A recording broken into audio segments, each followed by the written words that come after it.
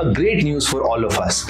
India has taken a great leap forward by passing Women's Reservation Constitutional Amendment Bill, with a majority of 454 members supporting the bill and only 2 members opposing the bill.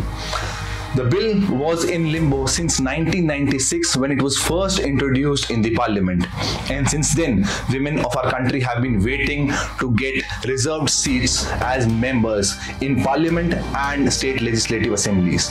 Now the bill has reserved 33% seats for women. We'll be discussing more. Wait for the entire video. Thank you very much.